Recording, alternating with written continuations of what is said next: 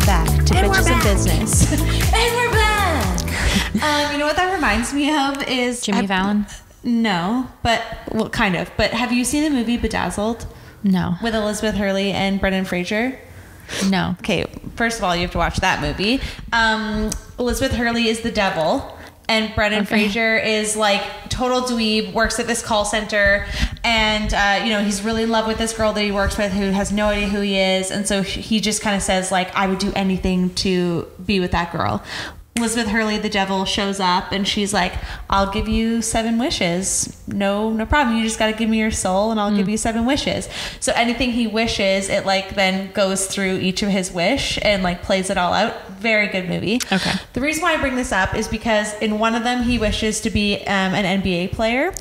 And he's got like these 2 guys on the sidelines that are being the commentators. And the one guy's like, oh, he looks like he's like standing, 7 feet tall, 8 feet tall. And the other guy's like, I don't think he's that tall. And he's like, no, I know. It's just that he looks like he's a big giant. And then he's standing like 8, 9, 10 feet tall. And he like talks so weird. Like he's a commentator. Oh. So that's what that made me think of. That's what I sound like. Okay. Anyways. Anyway. That went really off track real fast. That's a good start for Bitches in Business. As always. So, we had the Super Bowl this weekend. Yes, we did. It was a good game. Allie came over to our house to watch it, which was quite fun. I'm glad that we were all together to watch it because I wasn't sure if we were going to have a party or not. So, I'm glad that all worked out. Yeah. Last episode, we talked about some of our props bets, and so we have recorded some of the results, and we'll go through those. So Cher was correct with the blue Gatorade, which you had said that. You had said that originally, and I don't know why you went with lemon lime. I don't know. Where did that even come from? I think I was just on the spot. Well, you didn't choose very well. No, I didn't. Not really super shocking because it was the Rams, obviously, but kind of disappointing because I would like to see another color. Like it hasn't been red or pink. I don't think pink's a color. It is, apparently. I read a lot about it. Oh. But I think red is fruit punch. Yeah. But I don't know what pink is, but it is considered Maybe color. It's just watered down fruit punch.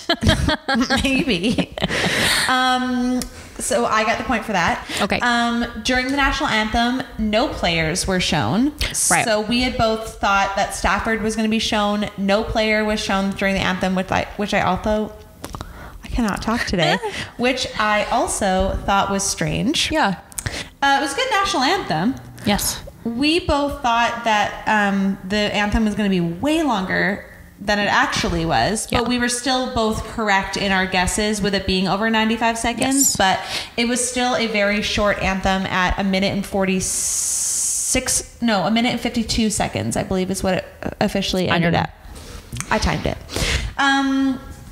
We both got wrong that all 5 artists were not going to sing together. They did, in fact, sing together. Did they? Yes, at the very, very end, they all sang Still Dre together. They were all on top of one of the little houses, and there was like 50 Cent and Kendrick and Mary J. Blige and Dre and Eminem. It for sure happened. I can pull up a photo to show you.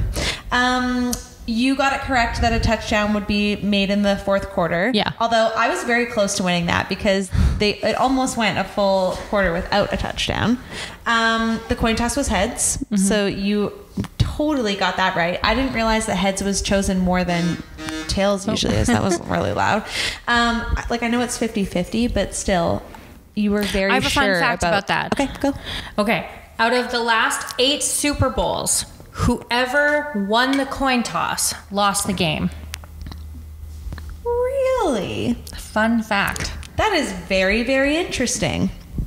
The last team to win the coin toss and the game was the Seattle Seahawks. Wow, that's very good to know. I had no idea. So, what's interesting about that game specifically is that I was in Seattle for that game. It was my 21st birthday. They weren't playing in Seattle, but they were in the Super Bowl that year, obviously, and they won.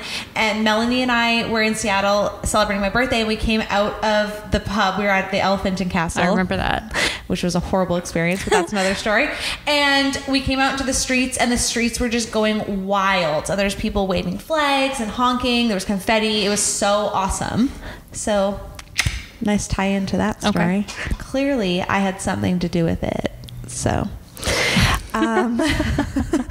the first artist shown at halftime was Dr. Dre, but Snoop Dogg was the first artist to sing, so I'm going to take like a little bit of a half point on that. So I'd say we were pretty good. Yeah. But yeah, we did better than I thought we were going to. So actually, I did better than I thought that I was going to. I knew that you were going to do good because you know more about football than I do. I mean, not that these really have anything to do with football, questions. But still. It's fine. But yeah, it was a good game. I'm glad that we watched it all together, and now we'll just wait for the next one. Yeah. And go Bengals for getting it pretty far into the Super Bowl and doing very, very well, but unfortunately not winning. Nope. Spoiler alert if you haven't watched it.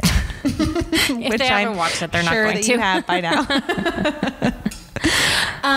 Okay, so since my unpopular opinion went over so well last week, I would just like to make a comment about the fact that there are more people that agreed with you that they like matching socks, but there are more people that agreed with me that they don't wear a lot of socks. Okay, well, I clicked the wrong thing. I know you did, but even without your vote, I still won. So thank you, everybody. Well, I mean, I guess it depends what kind of shoes you're wearing. That's true, I suppose. It should have been, do you wear socks with boots? That should have been the question. And it would have been 99%. All right, new question right here. Do you wear socks with boots? Do you wear socks with boots? I like that. My next unpopular opinion, and this is heavily fueled because of Valentine's Day yesterday, but I've been feeling this way for a while. I really feel that the media puts a lot of effort into publishing ridiculous, trivial articles about celebrities. And so, for instance, 2 articles that I saw come up this morning were Kim Kardashian got a huge truckload of roses delivered to her from Kanye West, and 2, Travis Scott got this like ridiculous, over-the-top arrangement for Kylie Jenner for Valentine's Day.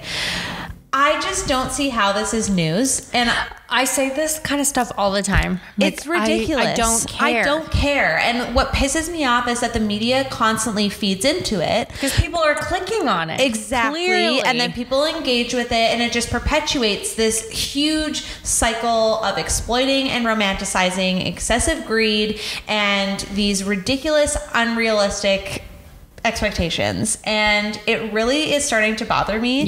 The Kardashians are like a huge aspect of that, and what also really bothers me is that they have so much money collectively, all of those people, for absolutely nothing, and they don't use it for anything. They use it to throw these like huge elaborate over-the-top parties for no reason, when that money could be going to like help so many other people. And like, if a celebrity's out using their money for that kind of stuff, or just supporting charities or organizations, or talking about it more, like, I'm so happy to support that kind of stuff and feed into that and engage with it. But I have such a hard time engaging with all these ridiculous stories about absolutely nothing. Yeah, I agree. I have unfollowed the Kardashians from everything because I do not care. And then like those articles are pointless anyway, because if you follow them, you already know about this stuff. And if you follow them, you care about that kind of stuff, and you'll see that. And you don't need to read an article about it. And if you don't follow them, you don't need to click an article because you probably don't care. Well, exactly.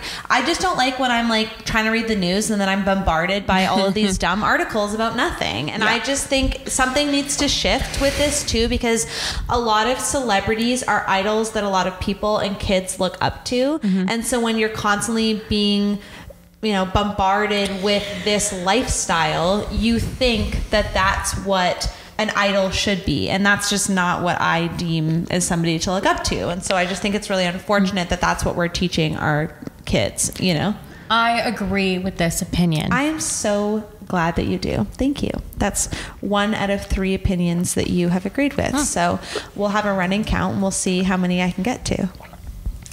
Okay. I'm already excited about my next one. Okay. Oh, and you're doing more than one. Oh, no. I mean next week. Oh, I've already thought about what it's going to be. I have a whole presentation to go along with it. It's going to be great. Oh.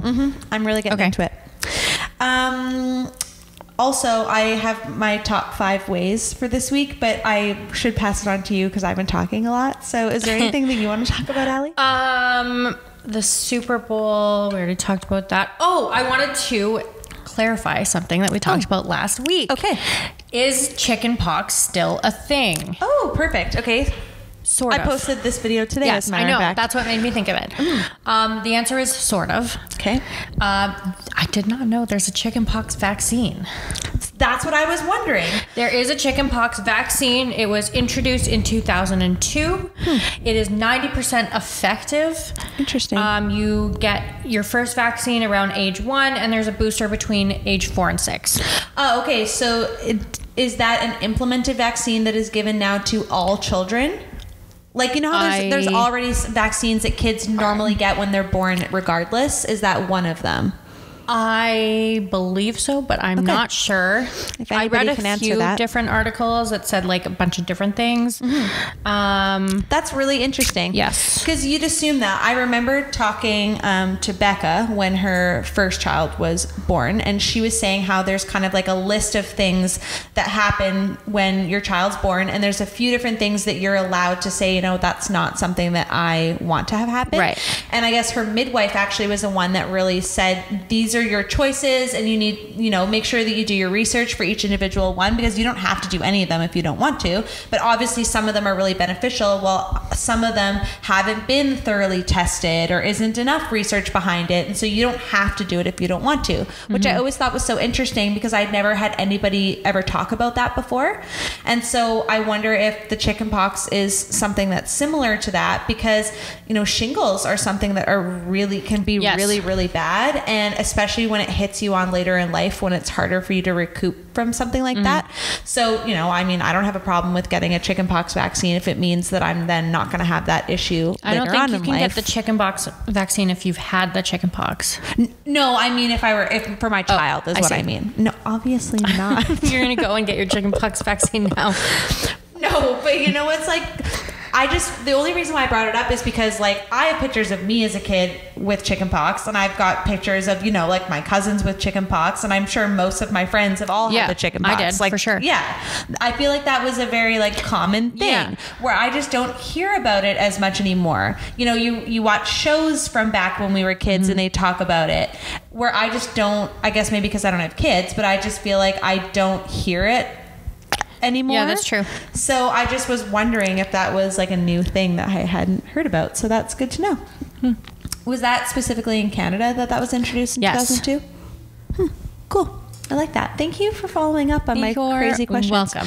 Also, is it spelled P-O-X or P-O-C-K? P-O-X. Okay, I thought so. I was just wondering. Because when I spelled it with P-O-X, I was like, is this right? Am I doing this That's wrong? right. Why is it called chicken pox? I don't know. I think it's because you look like a chicken with all your feathers pulled out.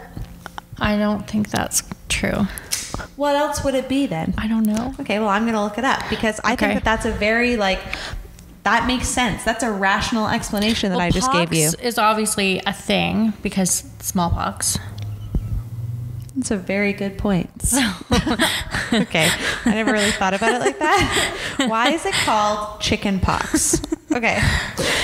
Etymology. How the term chickenpox originated is not clear, but it may be due to being a relatively mild disease. It has been said to be derived from chickpeas based on resemblance of the vesicles to chickpeas, or to come from the rash resembling chicken pecs. Chickpeas?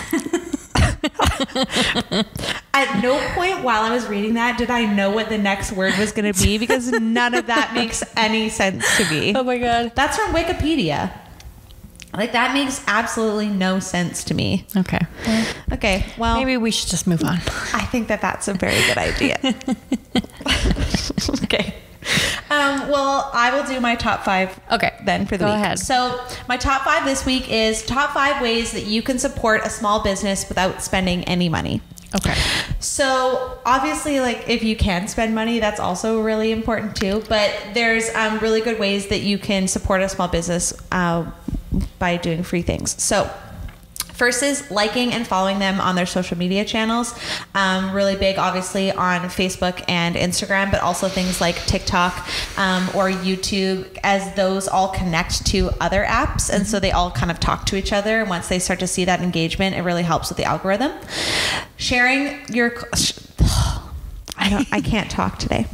Sharing content and engaging with that content as well. So Instagram, for instance, is really changing the algorithm lately. And so liking a post is great, but it's not enough to trigger the algorithm anymore. So things like sharing it to your story, sending it to a friend, or commenting is a better form of engagement. Instagram is starting to change, as I mentioned, but they need 3% engagement in order to like trigger the algorithm. So things like commenting and tagging your friends, or like saving that post to your collections, is really big. And same with like watching a full video, because Instagram specifically will notice like how popular something is by how long people are engaging with it. So if you only watch a video for 3 seconds and then move on, it deems that as not popular. So then it won't push it to other people. I see. So, you know, like when somebody's posting something that's one of your friends, try to watch the entire thing. You know, even if it's not something that you're interested in, put it on mute and watch it for the 30 seconds, because it does really help people and it helps to promote and engage with their business.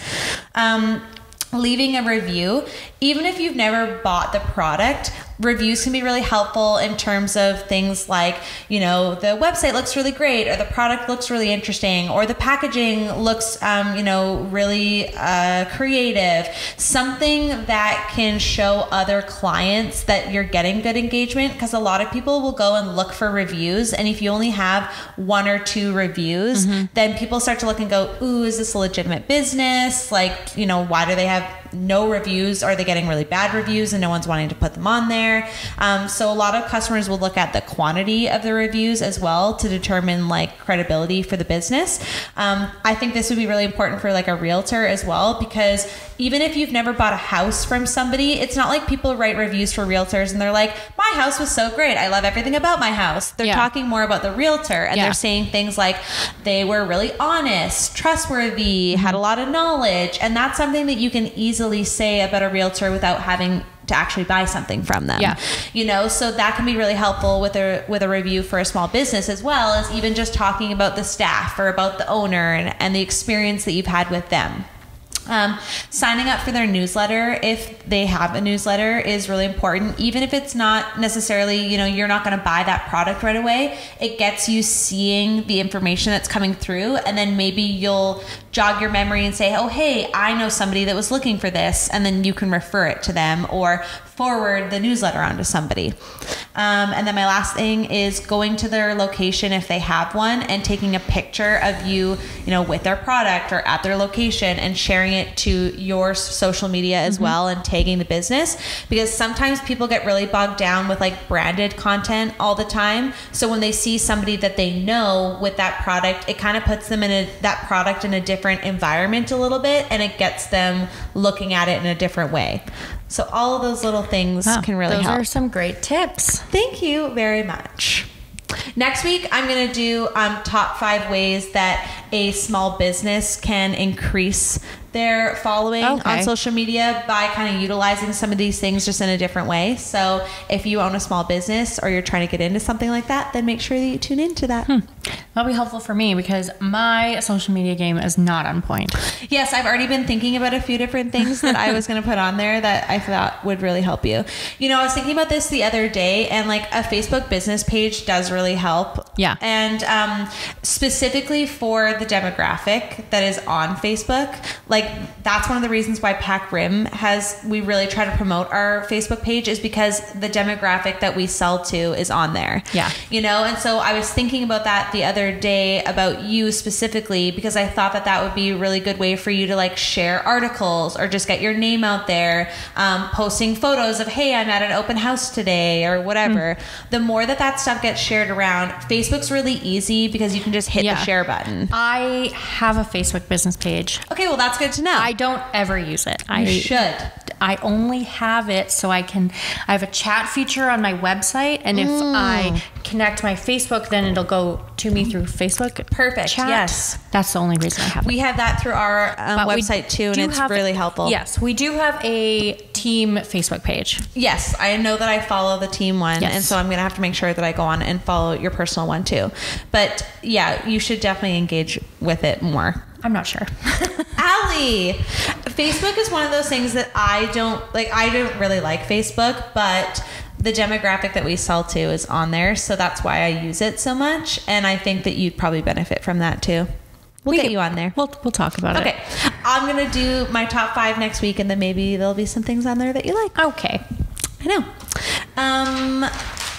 What's your next thing, Allie? I wanted to talk about this show that I watched that is so good on Netflix. I watched the first episode. Did you? Mm-hmm. Okay, so it's called Inventing Anna. It's starring Julia Garner from amazing Ozark, and Anna Chlumsky. That's a hard word to say. Chlumsky. She's from My Girl. Yeah, see, and I've never seen that. What? I know. Sorry. You have to watch My Girl. I know. Oh my God. I know. I've been told this.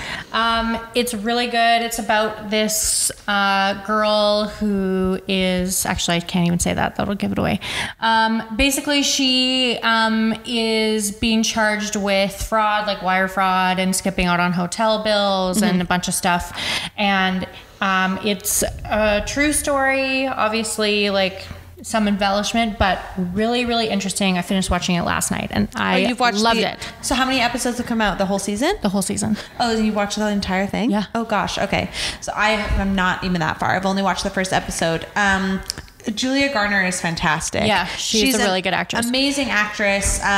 She's great in Ozark, especially this last bit of the season, only because of how much emotion she's putting into her character. Playing Anna Delvey. Delvey? Yeah. Thank you. Is a completely different character than what you see her in Ozark, and she's able to completely just pivot into something else. Fake accent. Yeah, it's like a British, German, Russian accent. Yeah, it's very interesting. Yeah. I really like her. There's the first episode, you're not really sure how you feel about her character, and then you start to see these things start to come out a little bit. And at the end of the show, I said to Kurt, I'm not sure if I'm supposed to be on her side or not. I just don't know. I kind of like stuff like that because you just don't know who to side with. Yeah. That's kind of how I'm feeling about Pam and Tommy right now. Right. Because I just finished there's only 4 episodes out, right? When do the new episodes come out? Wednesday. Okay. So we just watched the 4th episode, and spoiler alert, even though this is common knowledge because it's true real life. Oh my God, I cannot talk today. I feel so bad for them because of how Pam's feeling at work, and she's not being noticed, and then they're trying to have a baby and she miscarries, and I feel bad for Pam in real life and on the show. Yeah. I don't really feel bad for Tommy in any way. I mean, I feel bad for Tommy only in the sense that you can tell that he really, really loves her, and that he obviously feels really bad for her for what's going on right now. And then the whole sex tape scandal comes out, and you can tell that he just genuinely really cares about her. I don't feel bad because he's such an asshole, but 2 wrongs don't make a right either. And it's is that the best way to go about it? I mean, no. Right? So I do feel bad that happened to them because that shouldn't have, and it could have been easily preventable. But I agree with you. He's a total dick. And so he does deserve a little bit to come back to him, but he got charged with domestic violence in real life a few years later after the timeline of the show. Really? Yes. I didn't know that. Yeah. Was he still with Pam? Yes. Oh, I didn't know that. I didn't even really realize that they had a kid together. Yeah, I didn't realize that. And so when I started looking them up, I saw pictures of her on the red carpet with a baby, and I had no idea. Well, one of their sons was on the reboot of The Hills. Oh, I didn't know that. I also didn't know that Tom Sandoval was on The Hills. Well, he made an appearance on The Hills. Well, whatever. I saw a clip the other day, and I had no idea. Well, Landon from Southern Charm also made an appearance on The Hills. Really? Yeah. Oh, that makes sense because she was friends with some of them, wasn't she? She was like the receptionist at like, I think Bold House. Right. Yes. I have to watch Southern Charm again. I really do. It's a great show. Vanderpump Rules was way better. Having seen both. I don't know why, but that show just made me anxious. I don't know why.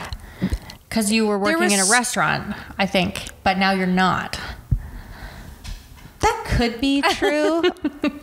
That could be true because it drove me nuts how they were able to just leave their tables for so long and just go and chat. Real. They're like filming it just a show. Blew my mind.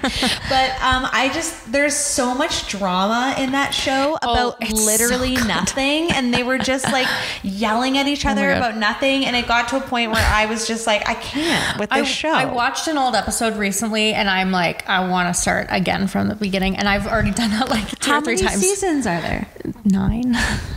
Maybe I'll give it a try. It's so good. I don't know. There's just so much to watch. Speaking of, The Bachelor was on last night. I didn't watch the whole episode. I only watched the first like 15 minutes this morning while I was getting ready because I had to.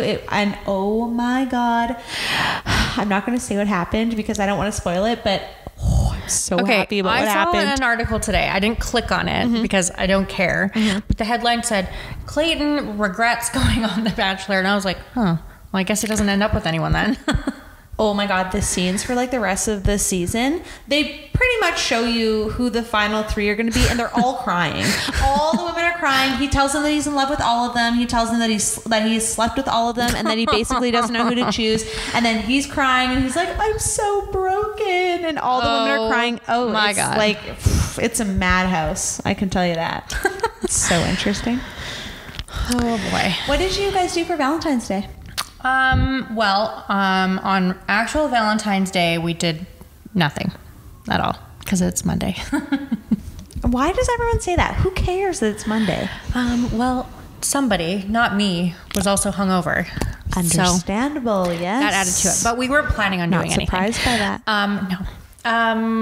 Saturday we took your advice and we got takeout from La Stella's. Oh, it was very good. What did you get? Pizza. Yes, their pizza is delicious. Yes. Yeah. Did you get it from the pizzeria or from? No, from the one on Wesley Street. Yeah. The pizza was very good. And what else did we do? Oh, we watched a movie. We wanted to watch a romantic movie. So What'd you pick? We watched Say Anything, I've from the 80s. I've seen that. It was okay. I like John Cusack. He's not my favorite. Well, I'm not attracted to him or anything, but like I like him in movies. It was a good movie. It was cute. I like that his sister in real life played his sister in the movie. Yes. I like both of them. Jeremy and I watched the movie Valentine's Day on Sunday. We watched that last year. Only because it was just on TV. So we're like, whatever, we'll watch this. And it's like, it's a pretty cute movie. Mm-hmm. Yep. Cool. That sounds good. What did you guys do? We got takeout from La Stella, but we did like the meal kit. Oh, okay. So Jeremy got a pepperoni pizza because it's his favorite. That's what Kurt had. Yeah, he always gets that. And then I got the gnocchi, but I had to make it. So like the ragu was already made, and the gnocchi was like half made, I think. So I just had to kind of heat both up and get them going and then add all my stuff. And then it came with a sundae, but we were just so full by the end of it that we couldn't do it. And I'm trying not to eat any sugar, so that'll stay in there for a while. Well, my grandmother and my grandpa dropped off these very lovely Valentine's Day desserts at our office yesterday, and she got them from Thrifties, and there was like a brownie and an eclair and a cannoli and like all these things, and I'm like, great. So I have to eat these because my grandmother brought them for me. Yes, you do. So I ate half of them. The other half are in my fridge, but they were very delicious. I know, so nice. Aren't grandparents just the best? I wouldn't know. I don't have any. Oh my God, that was so depressing. I do. Just kidding. I really love my grandparents. Well, I'm not kidding. I don't, but. Okay, moving on. Pat Grimm is going to be at the Bevan Home Show. Ooh, when is it? March 4th to 6th. Ooh. So on the Friday, March 4th, the doors open at 12. And then it goes until 4 p.m. on the Sunday.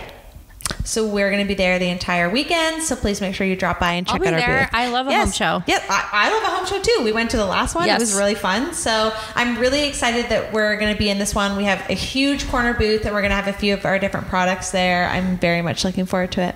How exciting. Yes. So please make sure that you drop by our booth and follow us on Instagram for updates throughout the entire weekend, because we're going to be posting a lot of content. So content.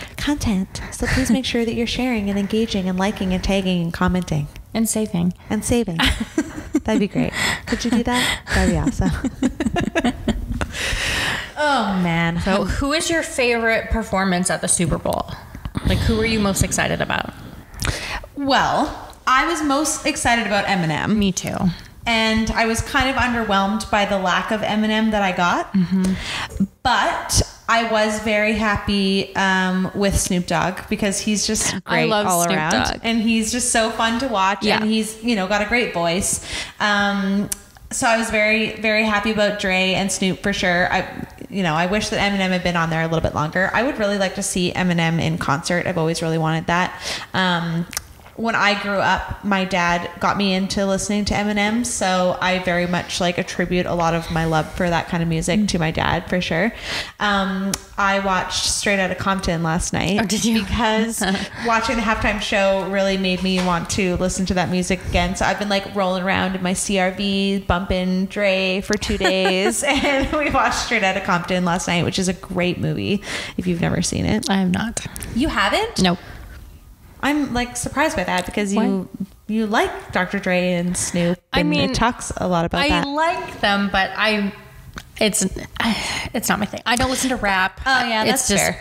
I mean, what I like about the movie is there's a lot of parallels to what's going on right now. It takes place when the Rodney King beatings happen and when the riots in LA happen, and it shows a lot about how this minority is being treated back then, and how that's still happening, and how this group wanted to talk about their daily lives and their reality, and a lot of people didn't like what they had to say, but in reality, that's what they have to deal with every day. And it was crazy to see just how they rose to such insane stardom, and how that kind of created this new generation and era of music, and they were kind of the front runners of that. And then just to see all of the different artists, how they all went in to do their own thing, and it's very, very interesting. I like it. I've seen that movie maybe 4 or 5 times. Oh wow, that's a lot. It's good. I mean, I like that music too, but it is very interesting just to see the lives that they lived and how they were affected and what they then created, right? So, and it ends with then talking about where Dr. Dre has come to now, and where Ice Cube's gotten to now, and all the different things that they've done. So it's good. Yeah. So, that's a good one. And The Defiant Ones is also a really good show. It's a 5-part miniseries. I think it's on HBO. And it's all about Dre and how he started, as well as Jimmy Iovine, who worked with Stevie Nicks, and Dr. Dre, and how they found Eminem, and just what they've done to the music industry. It's really cool. Interesting. Yeah. So if you're into that kind of stuff, you should go and watch it. Yeah. Just got all the tips. Okay. Oh, man. Well, I don't really have much else to say. Maybe we should just keep this a short one. Yeah, we could. I was going to ask you, how was going to the gym yesterday? Oh my God. It was so good. Yeah. It was probably the first time in a really long time that I felt good enough the day after the Super Bowl to go to the gym. So it was nice. I ran. I'm not a runner. I hate running more than anything, but I just turned on some good music, and I ran, and I felt really good. I normally start with at least a 15 to 20 minute treadmill. Yeah, I usually run, just half walk. Though. But that's kind of how I felt yesterday too. I don't know why, but I just had so much energy.